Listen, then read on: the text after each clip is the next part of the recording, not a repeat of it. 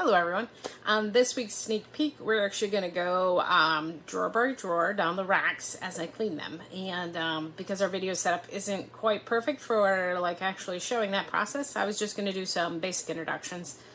The cleaning part's not nearly as fun anyway. But currently the reptile room has fewer snakes than several other rooms in the house. Two other rooms in the house? Maybe this room has more snakes than the brumation coolers in our bedroom, but not by that many. So it should be exciting and fun, but not like super long and crazy. Coming up soon, we have upgraded sound equipment for our next video. I'm pretty excited about that. And this week is actually a special week for us because my husband and I are going to do like one of the first romantic getaways that we've done in the 18 years we've been married. Our teenagers now can be left home alone for a couple of nights, and they're gonna spray the geckos and hold down the fort here, and we are going to enjoy some time away. But it does mean that this is a crazy week because I have to squish the entire week's work into the first 3 days, so it should be interesting. Also on Sunday, we have the Show Me Reptile show in Durham, North Carolina, and we will be excited to be vending there. It's a smaller show, and I really like the fact that you can communicate and interact a little more at that show because the crowd usually isn't as overwhelming. So the first week of every month, I find the time to change out all of the bedding in the snake racks. And so all the bedding gets dumped. They get all fresh bedding after their bin and their water dish and their other accessories have been sanitized, and then everything goes back in the drawer and the ball python's all nice and clean. Or, I mean, the snake in general, because we do this with the ball pythons, but we also do it with the other snakes. This girl here is a beautiful orange dream yellow belly pied, and I love her bright colors in her splotches. She does have more white than I prefer. I like the ones that are a little more balanced, but a lot of the genes wipe out a decent amount of color, and then you end up with smaller amounts of patches. She's also super friendly and has no name. That seems to be the general theme around here. I did want to name her something, I don't know, sunshiny. I thought about sunflower for a while, but it never really stuck, so we'll see what happens. She is, of course, really pretty, and she is just up to breeder weight, so I'm hoping that if all things go well, we can pair her this year and end up with beautiful baby orange dream pieds. So this makes cleaning seem super fast. If only it was actually that fast. So this guy here is a black pastel pied for sure. And black pastel makes a largely white snake, often with color on their head and sometimes with color on their tail, just like this guy here. So he may also have orange dream and sandblast in him, but we won't actually know until he has babies that prove that out. He does have some, like, sandblast takes away some of the color in the colored area, and he does got that going on a little bit here in his tail, but it's really hard to tell. So at the time, he and the orange dream yellow belly pied were our most expensive snakes, and we were super excited to get them. And we've had them almost a year now, and he is a terrible eater, which has really made our breeding plans slow way down. Normally, you would start pairing your ball pythons in October or November, and he just hadn't been eating well enough to do that. He's actually starting to get there now, so hopefully we can keep him eating and start making pied babies, because that was definitely on the plans. So snake number 3 in our rack, or ball python rack, is this beautiful girl here. So this is just a pastel visually. She is also het pied, so some of her babies, if we pair that with the male that we're planning on pairing her with, will have the white blotching. And this girl actually has a name. Her name is Lilith, and she's our biggest ball python. She is a big girl. They're not always this size, but they can be bigger. And She is definitely a curious girl, ready to go usually. And today seems to be no exception. So another exciting thing that's happening this week is, well, either this week or next week, we are going to be getting 2 packages with 2 brand new species, and I'm really excited about that. But this girl here is a black pastel, and visually that's all she is. But she's also het pied, so we're very excited about getting some black pastel pieds. And she just shed out, so she's very extra beautiful. We don't have very many ball pythons that know what the whole be a ball thing is. This beautiful girl is a pinstripe, and you can see that in her pattern is very different. Pinstripe is a very interesting gene that changes things a lot. And she's also het pied, and she was purchased with a second pinstripe het pied, so we should have 2. This one doesn't have a name, and she did a really good job eating for us right from the beginning, so she didn't get as much attention as her sister. Her sister isn't actually related, but yeah. This girl here is Gluttony. It's not my favorite name, but it does have a story. So for the first several months that she lived here, she would not eat. She had eaten live rats at her last home, and she did not want to switch over to frozen thawed. And my husband started making fun of her and calling her Gluttony. And he's all like, it's going to get her to eat. It's going to get her to eat. And then it did. Like the second week that he was doing it, she started eating for us. And she hasn't missed a meal since. She did have a bad shed with us this time. So she was just taking a bath. And unfortunately, that happens sometimes. This is Naga, and Naga's actually been on video a few times now. So even though she's almost 13 years old, or she might be 13 now, probably getting pretty close, she is our most shy ball python that we have had for a while. Obviously, we picked up a new Banana Orange Dream piebald at the end of January, and then last month we got 19 ball pythons in a small breeder buyout. So there are actually 20 ball pythons in the quarantine space, which is my husband's office, and that we actually only have 8 ball pythons in this room, so it's kind of funny. But Naga's pretty shy to begin with, and then she was pushing at my hand so she could peek. So she does warm up and is a sweetheart. She's just a little nervous at first. So she's one of the best ball pythons we have, because she does ball up pretty intensely. She is a cinnamon pastel, which is also called a pewter, and we're excited to see what we can do with that to make some pretty babies. The 8th ball python in this room is Charlotte, and she is a Orange Dream pastel spider, or a Orange Dream bumblebee. Bumblebee is just a fancy way of saying pastel spider. And she's very friendly and very inquisitive and on the move today. So she definitely has interest in going places.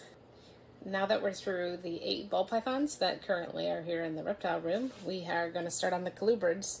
We're also shy on other snakes because we have a bunch in brumation, and they'll be coming out in just a couple weeks, which is another exciting thing that's happening here. So this is Dorothy, and Dorothy's been on video before, and she is a scaleless tessera, or tessera, corn snake, and she's super friendly. She's actually been to shows and got handled by a bunch of people. So yeah, there's Dorothy. Next up is Coral, and Coral is a coral snow tessera. And she's actually a very lovely shade of pink. I really feel like the camera doesn't do her justice. It doesn't help that she's always on the move. She is definitely a corn snake, and she likes to move around a lot and explore. We'll see if we can get her little head in there. So, as you can see, everybody who's here in the reptile room currently is little. And that's because all of the bigger snakes are in formation. This is Martha, and Martha is an anaconda hognose snake. She's a western or plains hognose snake. And she was actually one of my first snakes. I got her and George together. And they were super duper tiny.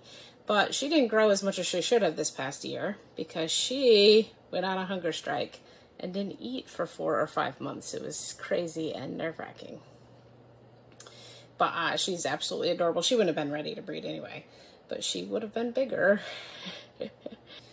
This is George, and George is an albino anaconda, western hognose or plains hognose.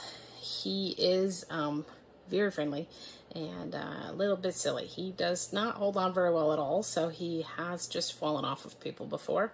So that makes watching him a little more important.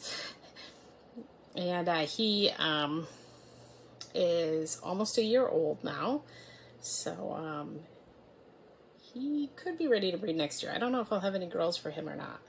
Hognose snakes are pretty expensive compared to some of the other species. But he's a delight.